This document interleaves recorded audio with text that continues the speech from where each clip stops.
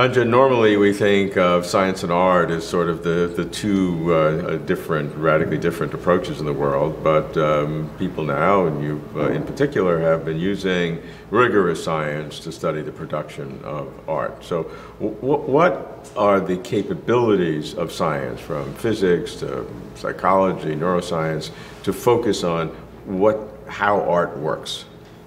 So we can look at just the nature of art itself. For example, if you have a painting, what are its physical properties? And there have been techniques that have been developed where one applies various kinds of statistics just to images. And you may have heard, or other people may have heard of, the notion that an image can have fractal properties, something that's quantifiable. There are fractal properties, meaning that each element is the same structure getting smaller and smaller. Smaller. So there's a notion of self-similarity. You look at a small thing, you look at a large thing. They're very similar to each other in terms of their structure. And this can be mathematically quantified. And that could be related to a sense of beauty or form or symmetry? That's a kind of question that people ask, right? In our hands, it appears that these kinds of statistics that are just embedded in the object are better at classifying different kinds of artworks, but they're not so clear whether they systematically relate to people's response to artworks. It looks like there might be clusters of people, there are individual differences. Certain people respond to certain kinds of statistics and others to different ones. Then you can look at what's happening in the brain. So that's a kind of outer psychophysics. And you can look at an inner psychophysics, which is how is the brain responding to artworks. One example of a kind of experiment is we all often have different responses to different kinds of artworks, right? You might really enjoy Hopper, and I might really enjoy Rembrandt, and someone else might really enjoy Rothko, right? These are just differences in what we bring to when we're looking at something. Interestingly, it turns out that if we are deeply moved, if we really enjoy an artwork, our neural responses are more similar than different, even though that might have happened with a Rothko for you and with a Hopper for me. Once you're in that state, our brains are responding in a common way, in a similar fashion.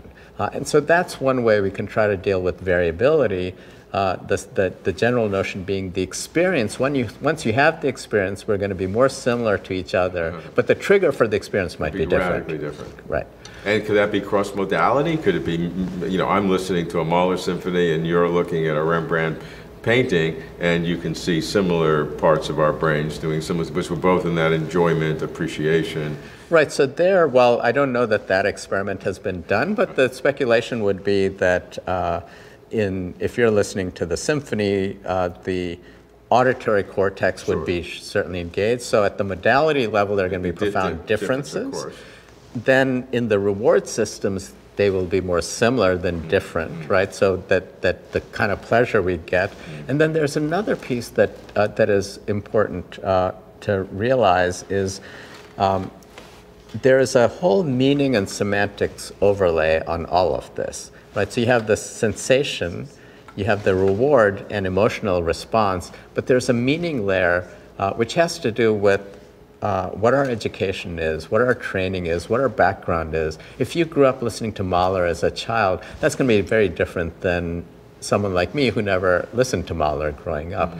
And so our semantic systems, our systems of meaning within the brain, have an overlay of influencing these kinds of pleasures. Right, and so that makes sense. So you have the basic modality, you have a meaning layer, but you still have the same reward. Right. Now, is that reward system the same kind of reward system? Because now we're dealing with this high level of intellectual creativity and grandeur and transcendence and feeling one with the universe or whatever we feel when we experience great art. But is that the same system that deals with food satiation, sexuality, the basic bodily pleasures that we have? At its core, at a minimum, it capitalizes on the same systems, right? That there isn't a separate kind of higher cognitive reward. Well, there might be a higher cognitive reward, but I think those are layered on top, right? So, for example, if you, let's take food, right? A fundamental thing that we enjoy, but if you're a chef, it might be very different than if you're, a kid eating your hamburger and having great joy out of it, right? So I think even the primary rewards, the way they get elevated is by bringing in different systems, different set of associations. Now, what constitutes the reward system that you can monitor with high confidence? A couple of things. One is where in the brain.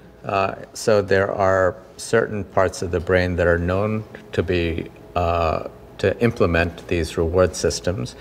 The common areas are a structure called the ventral striatum, and within that, the nucleus accumbens seems to be very important. Where is that located? It's located kind of in the middle, in the deep. It's close to the basal ganglia. It's part of the basal ganglia. And then right in front of that, parts of ventromedial prefrontal cortex. So that would be in the middle, right above the eye. And then the part of the cortex that just rests above the eye, orbifrontal cortex. So these seem to be the general reward systems. And in people who are studying this, there are questions of, what's the immediate response? What's an accumulated response, right? You see something, you get an immediate pleasure response. But, after a while, does that change? Does it get modulated?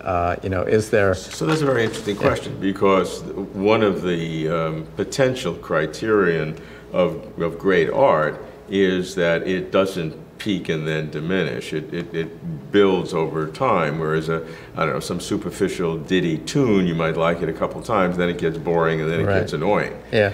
Whereas a great piece of music, whatever your style is, if it's jazz or classical, that the more you hear it, the more you want to hear it, the more you enjoy it, and the more you see depth to it, etc. No question, and this is also something that has not been studied very much. It's one function of being a very young field that really basic questions haven't been addressed yet.